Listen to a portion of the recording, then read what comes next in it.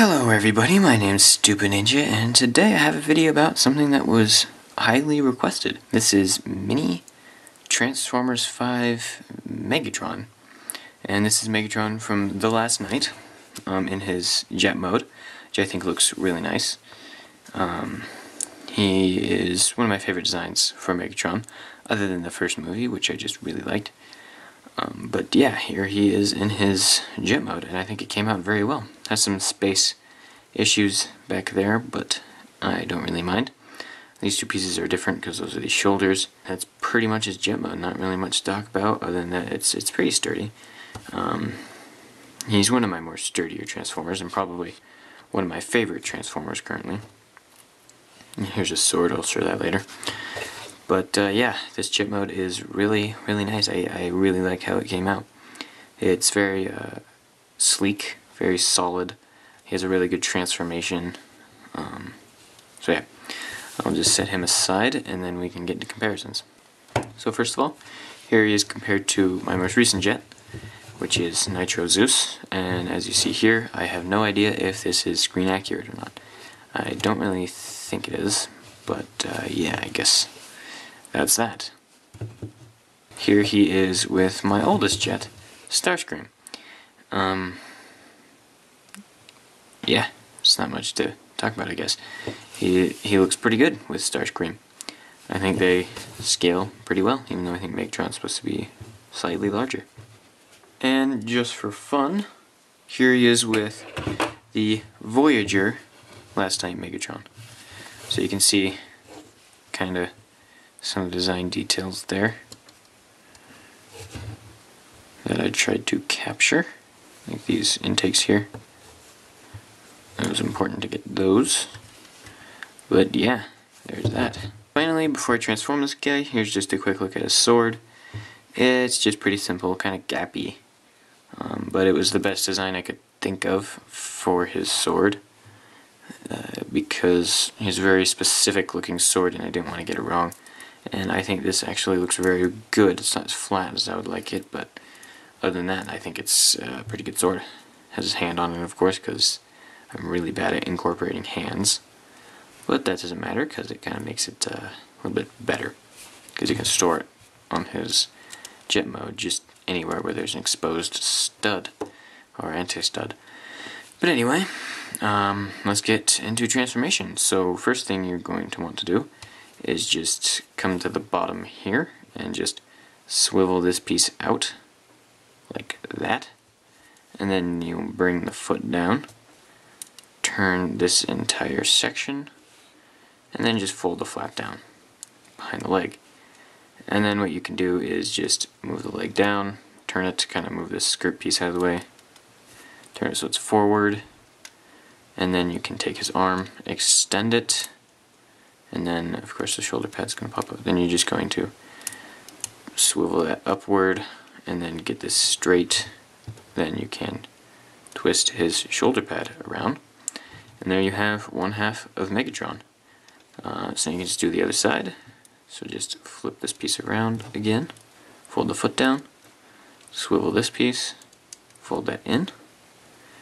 Then you're going to move the skirt piece out of the way, kind of pull this down a bit, rotate the leg, push it down, extend the arm. This one doesn't have the same kind of shoulder pad because he's asymmetrical, but anyway, then you're going to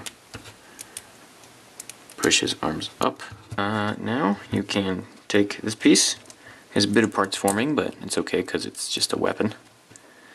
This piece, this entire thing just folds back. You can just leave this on there, and it does look okay. It just kind of pokes out like that. And then build a separate weapon for him, but I decided to do it this way because I like the storage of it. But anyway, there is Last Night Megatron in his robot mode. And honestly, I think this is my best Transformer so far. I think he just came out so well in both modes. I think my two best Transformers, in my opinion, are probably Ironhide and this guy.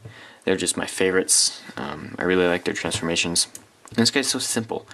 He's just very easy to build, very simple. Doesn't require very many pieces. He's very small, so you can, I guess, transport him around, I guess. But mainly, I just really like how simple he is. He's not very complicated. But yeah, I guess for articulation, his arms do move all around. He has bend at the elbow, his head turns, of course. No waist anything, but his legs do move out and they go forward. You gotta move this out of the way. They only go forward about that much because of the skirt piece and how it's built, but they do go back very far. And then he bends at the knee quite a bit and has some ankle pivot, and that piece pops off. But if you tilt this piece up all the way, then he gets more ankle pivot. So it can go in that far, but I like having it down right here. So yeah, that's pretty much his robot mode. I just think it looks really nice. Not very much of a backpack. It's a very small backpack. He does have some, I guess, jet kibble on his feet. Those are just the boosters, and they do help him stand up very well. So he stands extremely well, and he's very sturdy with his standing, I guess you could say.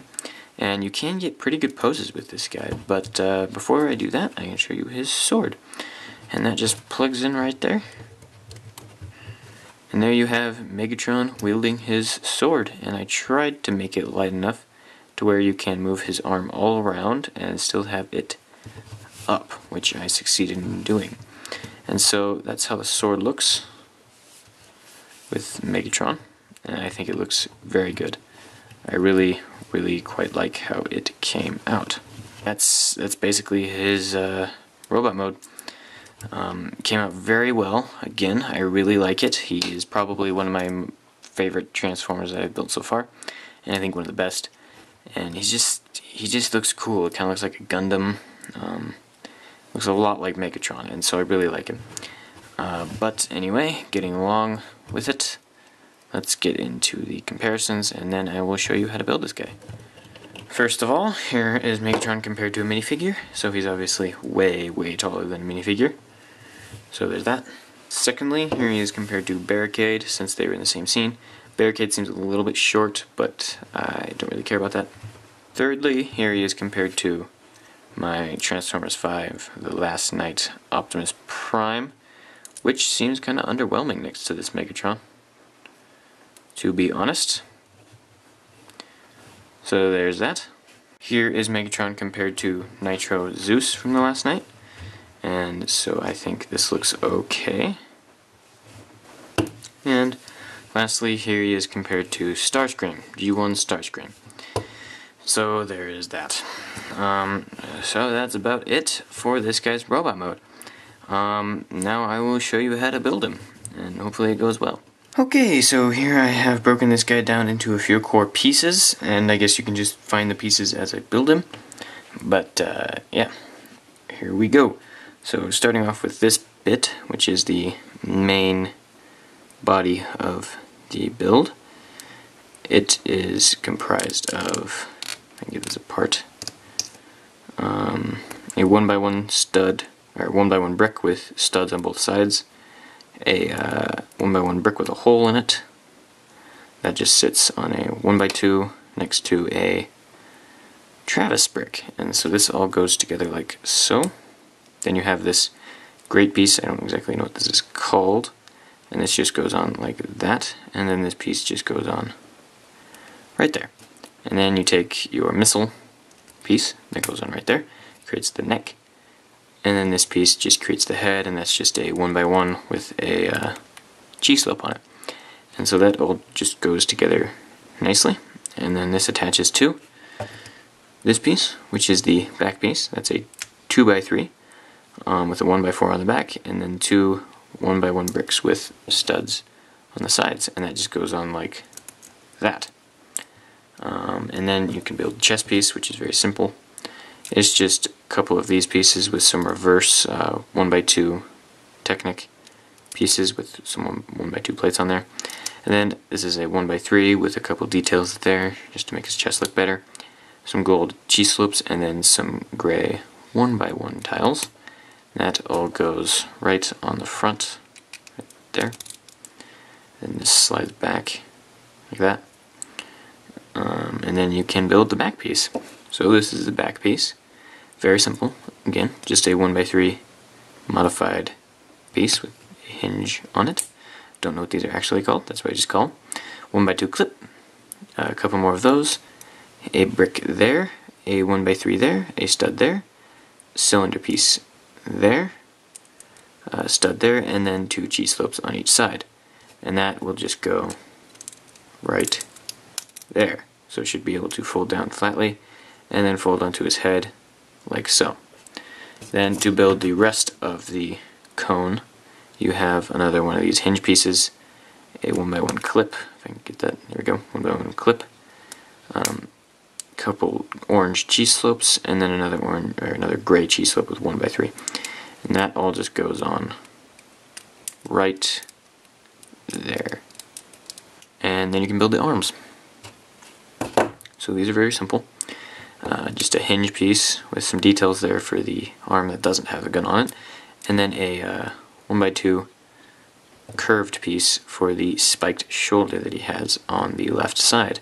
And this just, when you get it all lined up correctly, this just folds around, then his arm folds in, and it slots in right here, and then you just rotate it down, and it fits into place like that. And you can angle it back a little bit just to make sure it fits where the leg is going to go. So that is how the arm works. Now you can build the second arm. It's basically the same thing, just with a couple different pieces to show that he has 2 different shoulders, and then this will hold the gun on it. And so this just goes in the same spot on the other side, if I can get it in there. Here we go, and that rotates down as well and pops into place. So there are the arms all done, and now you can build the legs. So here is the inside of the leg, just one of these new pieces with a gray hinge joint there, and then what connects to this is one of these, which is the build for the foot. So this is just a cylinder on top of a 1x1 tile with a 1x2 clip there, and then a G-slope for the toe. Then you have another 1x1, and that's just for the piece to rotate on. I'll show you that later. And then of course you have the 1x3 hinge, and this all just goes on right there. Then the piece I was talking about earlier is this one. It uses one of these fin pieces, and that just goes on a 2x2 with a 1x2 there. And I'll go right like this, and it should look like that. Then for the top of the leg, you just have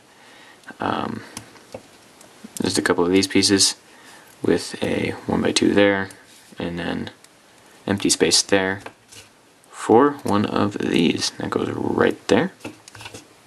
And this just creates the knee pad. And then you have the plate right there. And all of this just transforms. So just transform that. It just goes like this, and then you rotate that, push this piece out, and then this all just snaps in right there, like that. And then this skirt piece just folds up right there. And there you have one side of Megatron. And now the other side is exactly the same. Of course you gotta transform it. So that's just like this. Of course you can do this without taking everything apart.